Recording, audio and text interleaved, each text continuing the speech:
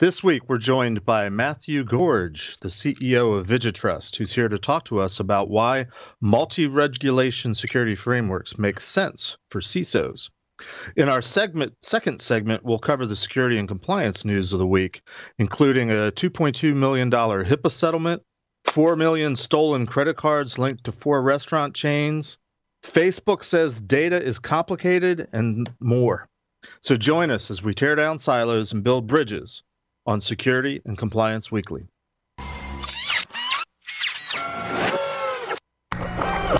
This is a Security Weekly production.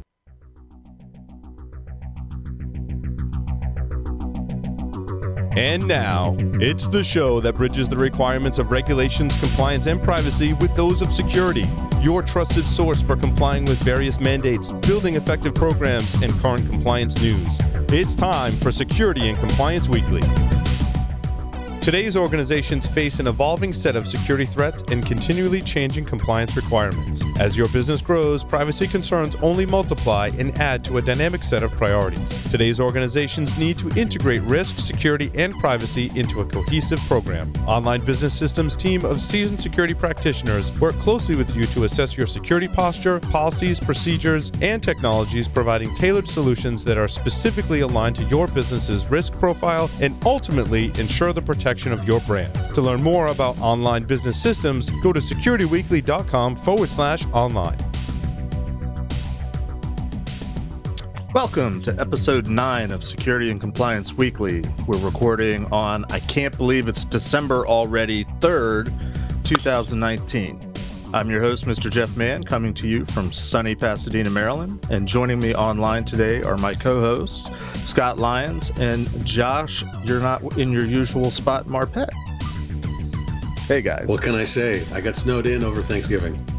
Nice. Good place to be, I hope, and not someplace you don't. It's not a bad place at all. Awesome. Hey, today we're going to be talking to our guest, Mathieu Gorge, but before that, I have a couple announcements. First, if you're planning on attending the RSA conference next year, which is on February 24th through 28th, we encourage you to register early to take advantage of their early registration. You can save $900 off a full conference pass if you register before January 24th. And as an extra bonus, if you go to securityweekly.com/RSAC, that's Romeo Sierra Alpha Charlie 2020, and we have a special discount code you can use to register and receive an extra $150 off. Also, mark your calendars. It's coming up quicker than we think. December 19th will be our Security Weekly holiday extravaganza, where we're going to be live streaming not 1, not 2, not 3, but 5 one-hour panel discussions with some of the most knowledgeable professionals in our industry on topics such as DevOps, blue team tactics, security history and its role, and of course, security and compliance. Also, to round out the evening, Ed Scotus will be joining the Security Weekly host to give his annual announcement about the CounterHack Holiday Hack Challenge. You can view the live stream all day on our YouTube channel or by visiting securityweekly.com/live. So we hope to see you there. All right, enough of that. Our guest today is Mathieu Gorge, the CEO of a company called Vigitrust. I met Mathieu, I don't know how many years ago, at the annual PCI community meeting, and we basically catch up every year at the community meeting. This past year, which was up in Vancouver, I mentioned to him that we were starting up this new webcast podcast and invited him to join our conversation, to which he obliged. So, Mathieu, welcome to Security and Compliance Weekly. Thanks very much, Jeff. How are you? Doing very well, thank you. Hey, to start off, tell us a little bit about yourself, like how you got involved in the security/compliance industry. Yeah, so I've been involved in the security and compliance industry for about 20 years. As you can hear from my accent, I'm French. I've been living in Ireland for about 20 years. And in fact, 24 years. And I got into security very quickly, into network security.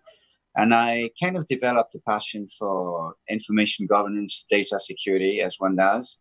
And over the years, I've been involved as a project manager, sales director for various companies. And I started Vigitrust about 16, 17 years ago.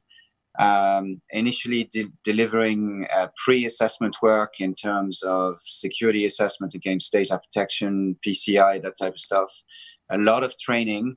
And about 5 years ago, Vigitrust completely pivoted into a software as a service solution around integrated risk management. The idea is really to demystify how you manage a governance program. So it's aimed at operational people, but mostly C-level folks, CISOs, risk managers, risk professionals that are struggling with multiple and often conflicting regulations and standards.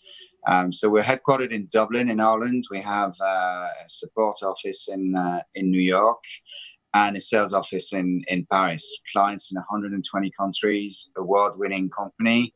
It's been a very interesting ride, and the industry has changed a lot. And indeed, we do catch up every year at PCI meetings and sometimes at the RSA conference. And it's been a very interesting industry, and it keeps evolving. This year is very interesting as well, with a lot of consolidation work within the privacy sector. So I'm also looking forward to 2020. I think we're going to enjoy it. It's great.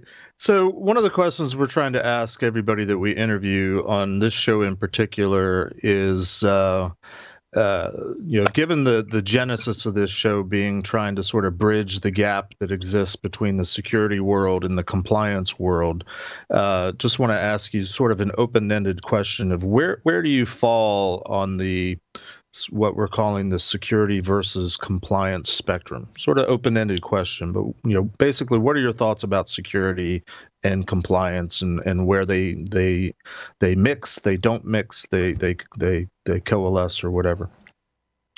Yeah, so I always say that security is a journey, not a destination. So you're never really reaching the end destination per se when you want to be secure. And so you've got a few pit stops along the way, and those pit stops are generally compliance pit stops, right? So you've put in the right technical solutions in place, you've put in the right policies and procedures in place, you've trained the right people the right way, and at some stage, at a given point in time, you're actually in compliance with regulation 1, 2, 3, or with framework XYZ. But that doesn't mean you're actually secure. So it's an ongoing journey, and we see different industries within the security community talking about business as usual. That's for PCI. Others in the ISO world talk about continuous compliance.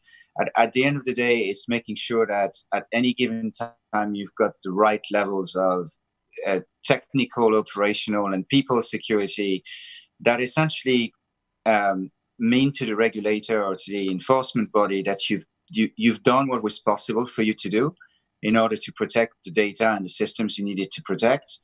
But that still doesn't mean that you're 100% secure, if that makes sense.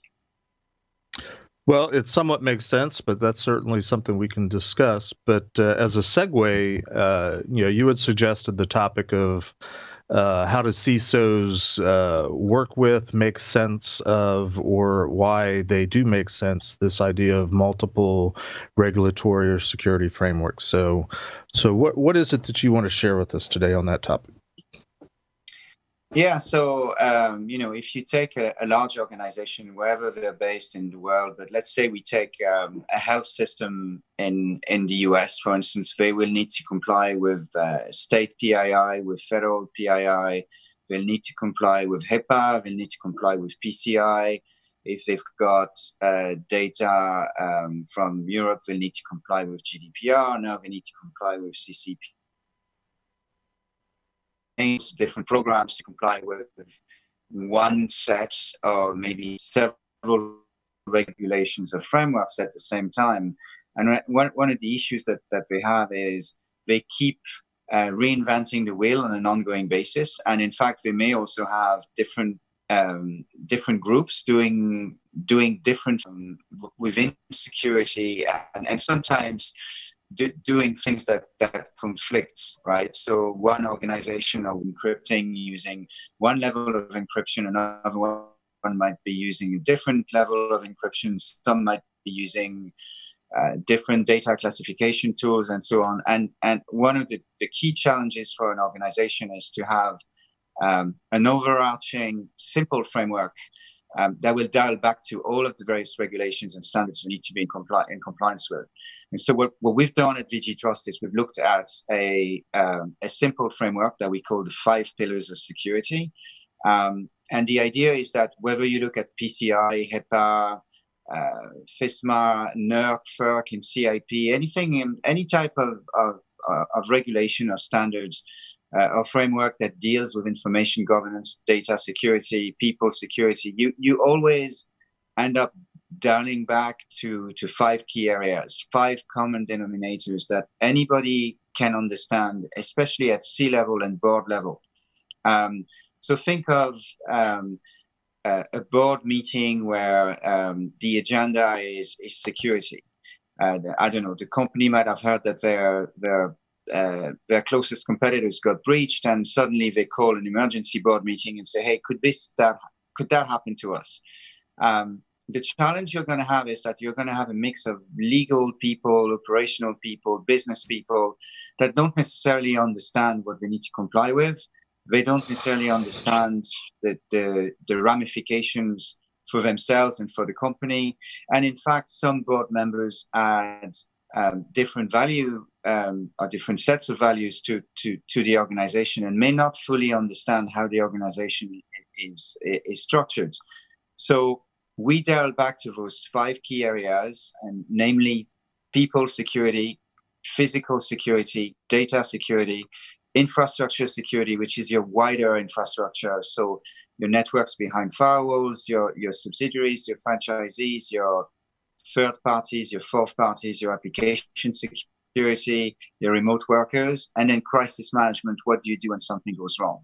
And so the whole point of having a simple system in plain English is that all of the various stakeholders at various levels within the organization, right from the factory floor up to the board, can speak the same language and understand the security challenge in a common framework. And that's really, I think, what's missing in many organizations.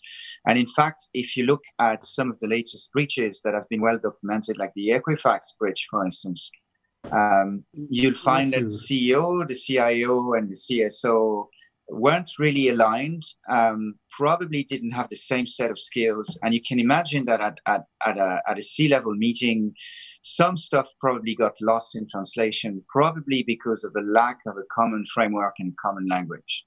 Mathieu, Josh Marpet here. I've got to ask, I see your 5 categories, your 5 pillars. You've got people, physical, data, crisis management, and then the one I have a question about, which you call infrastructure.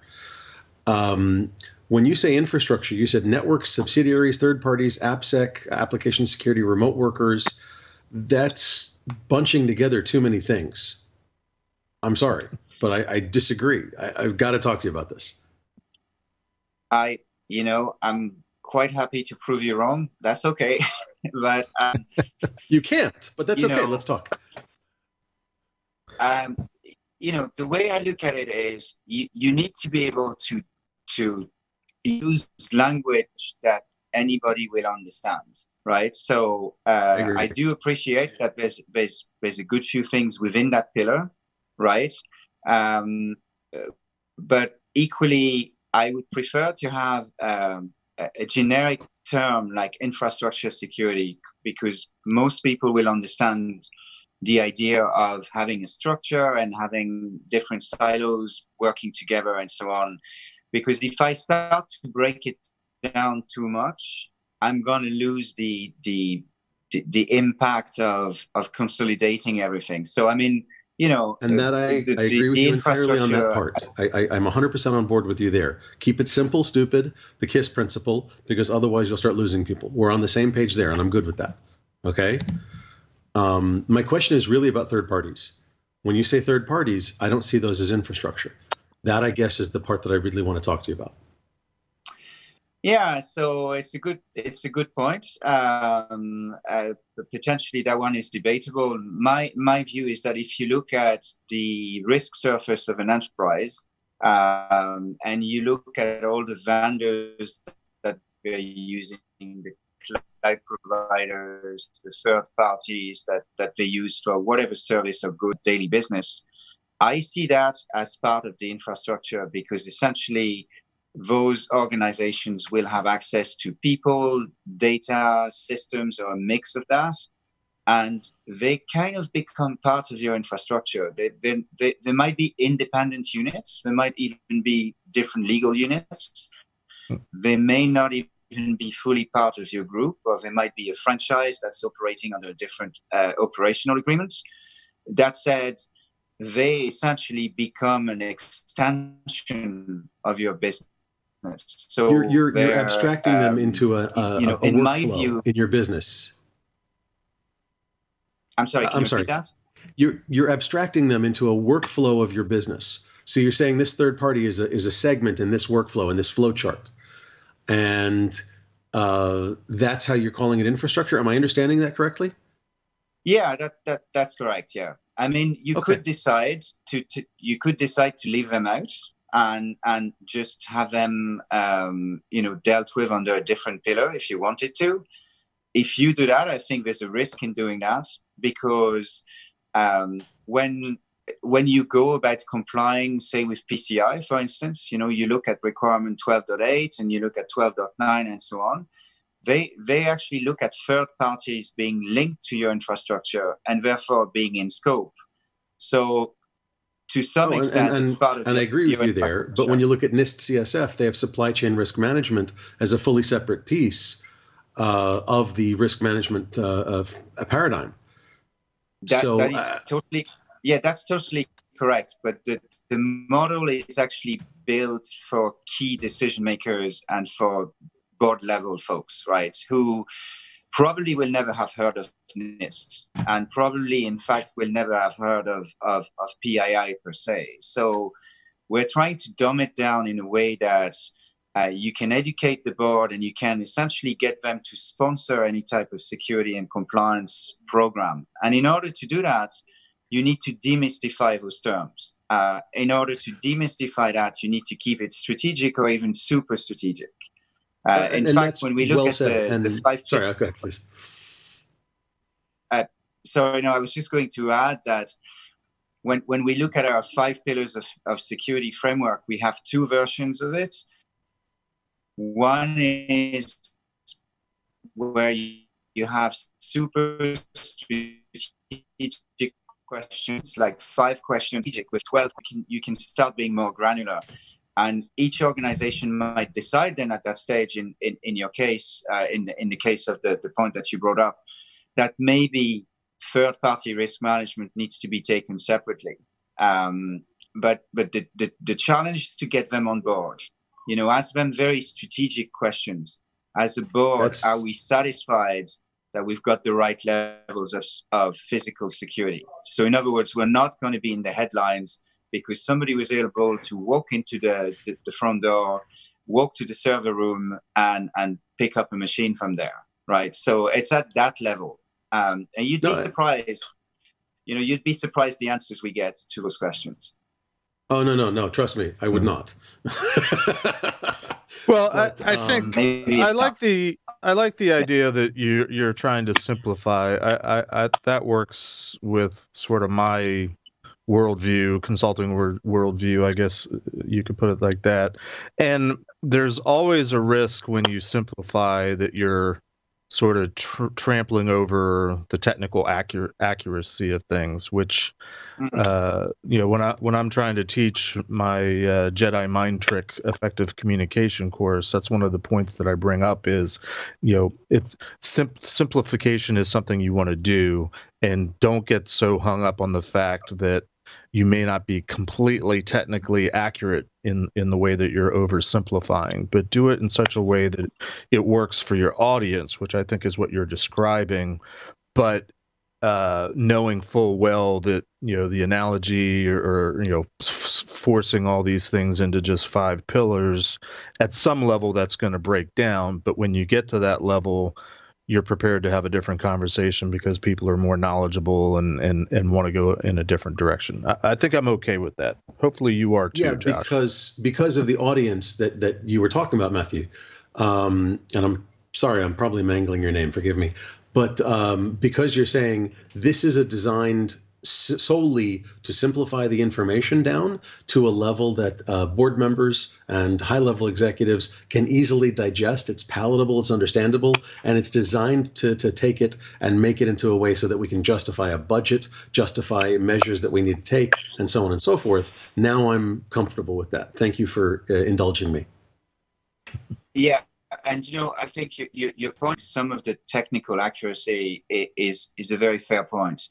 The 5 pillars are not designed at capturing the full technical accuracy. I think, as you rightly explained there, it's really getting people on board, getting them to sign off on a budget, but mostly getting them to sponsor the overall security exercise and the compliance exercise, because once that's in place, we're going to look at the CISO or we're going to look at the risk manager and say, okay, I get it now. We do take payments by credit card. I kind of understand that thing called PLI. And you'll say, no, it's not PLI, it's PCI. Yeah, whatever. What does that mean?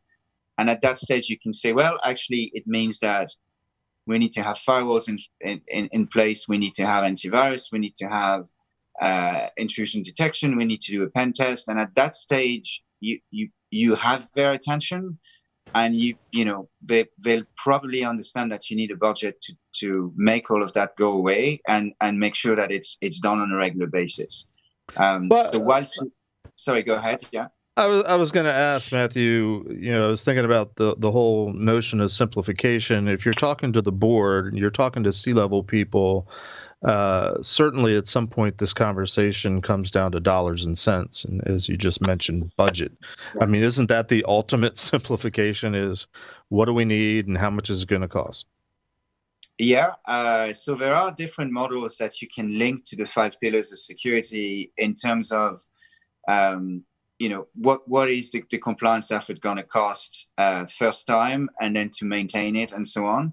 There's also different models that have been published by various organizations in the US and in Europe, and in fact in Australia as well, that kind of put a dollar amount to security in such a way that you can put that on your P&L or balance sheets, and essentially security becomes an asset, and it comes.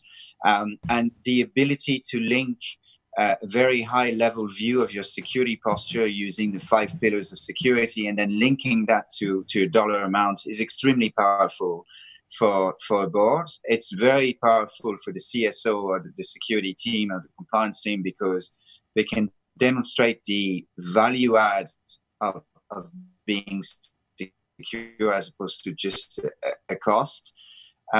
It's also very good for a CFO, because if they find a way to essentially monetize security on the overall accounts of the business, that gives them a lot more room for essentially investing into the latest technologies, making sure that they employ the right folks, and that they essentially get the right budgets in order to become secure and remain secure.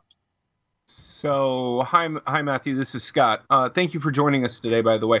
I'm looking at your website, vigitrust.com/pillars-framework, right? So if anybody wants to see what we're talking about, you can go there. It's vigitrust.com/pillars-framework, okay? Now, I'm looking in here, and I like the way that you have this laid out, right? You're trying to make this really simple for people to understand. But the part that I want to key in on is that you're trying to tie each pillar to a set of stakeholders, a stakeholder, right, depending on the business structure.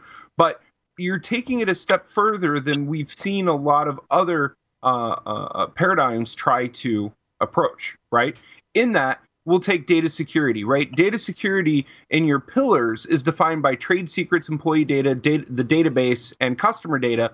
But you're saying that the responsibility for the data security lies with HR, IT teams, and managers, right?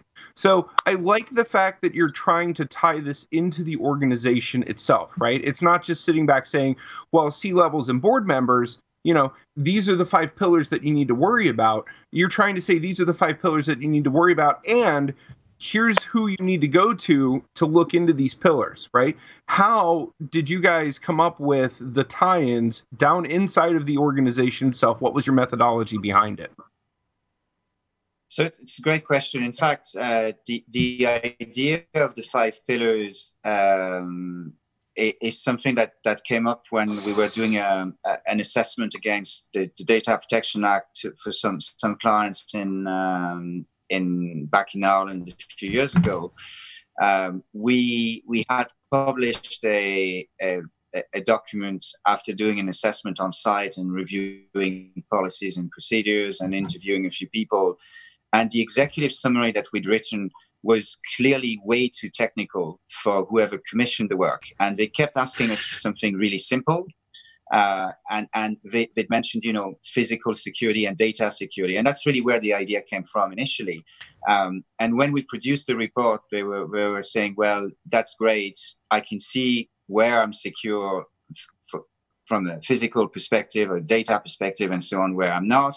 What I don't know is who can help me within my organization. So I'd like to point out that, we're saying, for instance, data security is IT, HR, data people, managers. These are just kind of guidelines. Obviously, it will depend on your organization. But I totally agree with you with the fact that if you provide people with guidance as to what is right and what is wrong, you also need to tell them who can help them.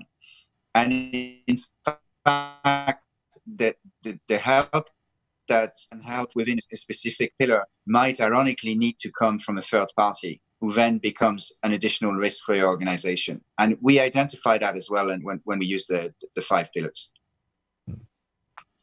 Okay. So okay. I guess my follow-up question to earlier. Oh, I'm sorry, Scott. Did you have something else? No, you're all clear. Go for it. So you've designed this to be a communications tool to communicate to executives, to communicate to board members, to make them understand in ways that is palatable and comfortable for them. Does that sound about right? Yes. My question is there a corresponding 5 pillars or 8 pillars so you can turn around and say, okay, technical people, here's your version?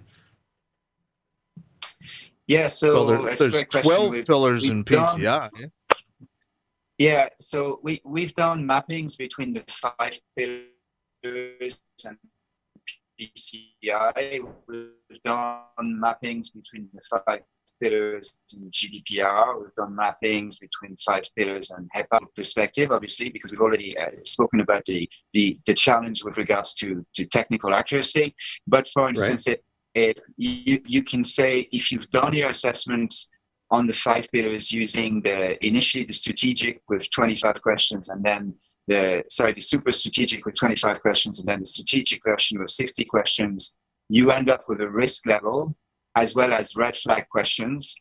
For instance, you might get a good risk level of, you're 80% good, but within all of that, you still have 2 red flag questions, which basically means that you failed on some key things for your industry, for instance.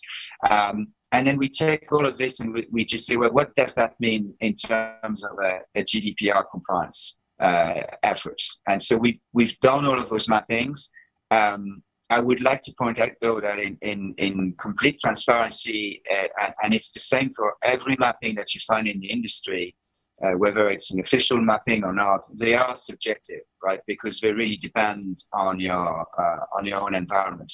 But you're right. Once the board has been educated, they need to be able to translate all of that into operational and technical security and compliance frameworks.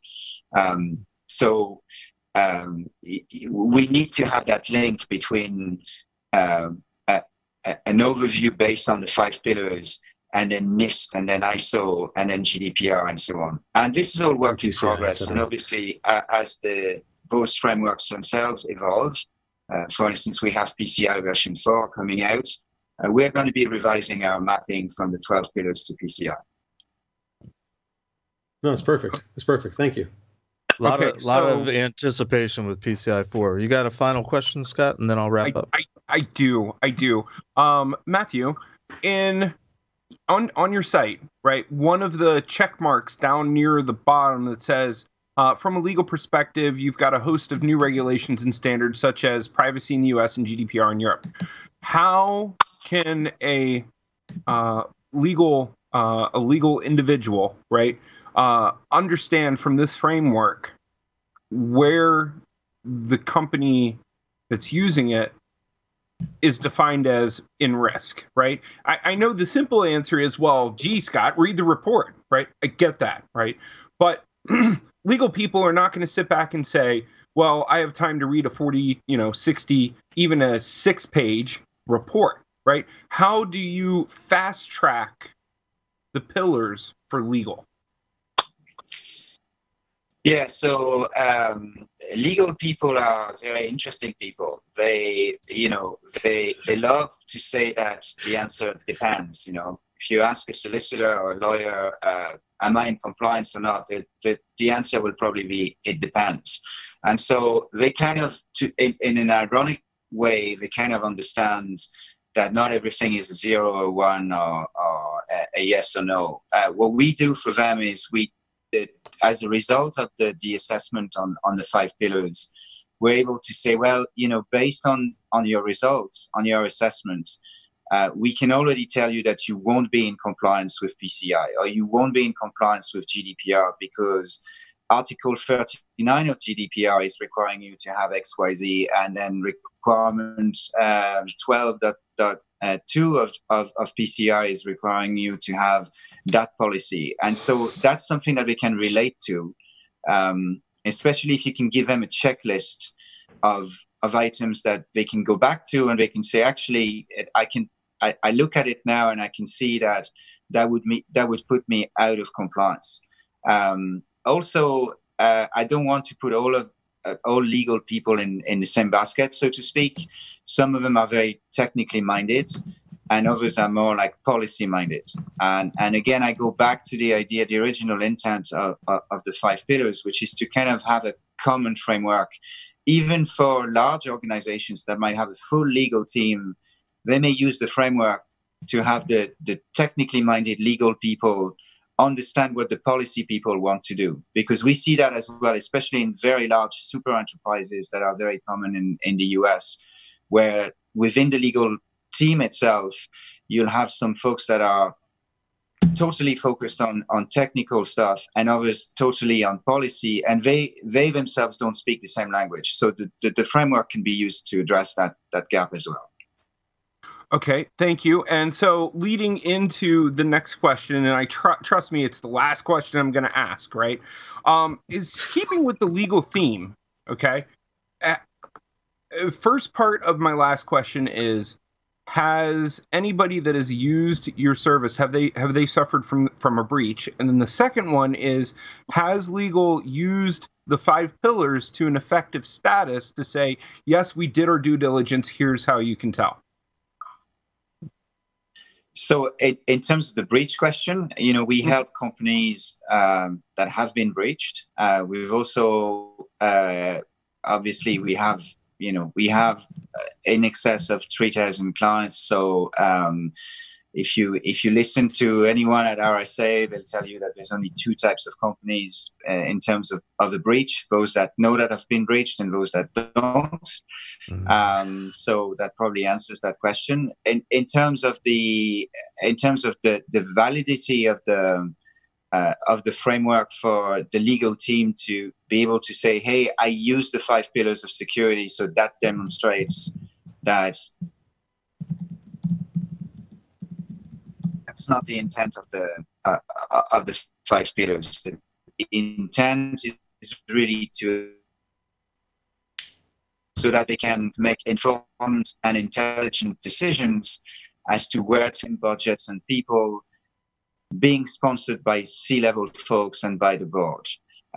So I have not seen a legal counsel waive a report based on the 5 pillars, whether it's done by one of our partners using it or whether it's done using our software saying, hey, I've used the 5 pillars, so therefore I am legally compliant. Because that's not really the intent, you know? Right. So what you're saying is that the 5 pillars is more of a framework for governance inside of the organization. And then on top of that governance are the compliance sets like GDPR, CCPA, PCI, so on and so forth, right? That's correct. Having said that, we have seen a good number of clients going to the regulators like the data protection authorities in Europe, or going to acquiring banks or to the brands from a PCI perspective, saying we've used the 5 pillars as our initial risk assessment tool, and then based on that, we focus on that area or that area. Okay, yeah. See, that right there is the initial foray into what a company needs to do. That makes sense. So, really the question for me should not have been, has it been used in defense of, but how have you precursored prior to putting up a defense that legal can then use? So, yeah. And so to that point, if it, from a European perspective, if the Office of the Data Protection Commissioner in Ireland or the ICO in the UK or the CNIL in France knocks at your door and says to the managing director or the CEO or whoever is the most senior person in the office that day, can you tell me about how you protect data? Can you tell me about your cybersecurity strategy? At a click of a button, they can say, I'm not technically minded, but I can show you what we're doing as a management team, and I can show you that we have a strategy, and that strategy is based on 5 key things that we all understand in terms of key decision makers. So at least the regulator will be satisfied that there's a program in place, that they take it seriously, and that it's actually a comprehensive and intelligent program that has been produced by people that speak a common language, and therefore they have a better chance of protecting the data. Mm-hmm. That's super, Matthew. Hey, I apologize. Our time is up. It seems like every time we have one of these interviews, we could keep going and going. Really want to thank you, Matthew, for your time today. It's been a good discussion, a lively discussion, and almost controversial at some point, which I think is something we're aiming for. But hopefully you'll come back again sometime, and we can talk more at length. But for now, thank you, and we're going to take a quick break and come back and talk about security and compliance news.